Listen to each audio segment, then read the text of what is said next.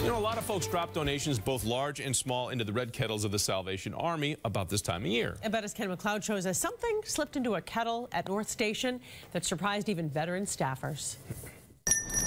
Amid the ringing bell and folks stuffing bills into the red kettle, the generous gift went unnoticed until stunned staffers were counting the day's receipts. We were just blown away.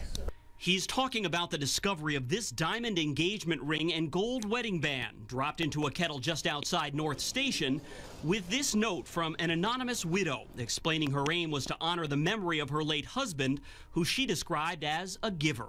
You know, it's such a deeply sacrificial gift of something that is obviously priceless to her. The priceless rings came complete with a more worldly appraisal approaching $2 grand, but it wasn't the money that struck a chord with folks. I think it's beautiful, and I think we could all take inspiration from that to have a really wonderful holiday and to share that with other people.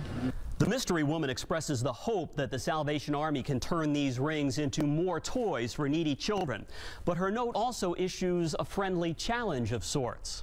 She said she hopes that someone who's made a lot of money would purchase this ring for 10 times what it's worth to provide even more toys for children. How you doing today?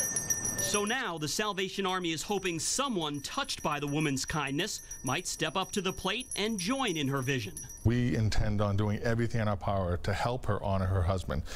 And in the meantime, they'd love to track down the ring lady simply to say thanks. At North Station, Ken MacLeod, WBZ News.